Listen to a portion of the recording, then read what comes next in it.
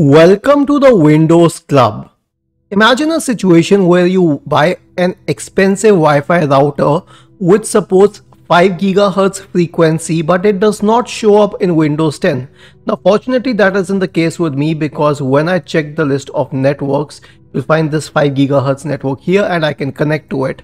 But if you encounter this issue, then all you need to do is copy this command line which is mentioned in this article on the Windows Club. The link has been shared in the description section. Then search for command prompt in the Windows search bar and open it. No need to open in the administrator mode, just open it. Then you'll get a list of details here, and one of the details would be the radio type supported. It says 802.11b, then G, N, A, and then AC.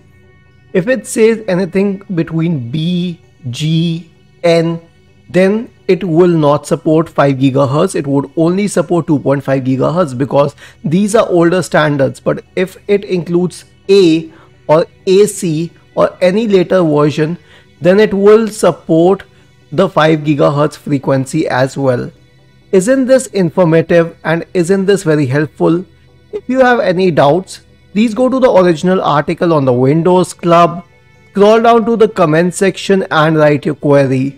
We will surely answer to it. Do not forget to subscribe to the channel. Thank you for watching this video and have a nice day.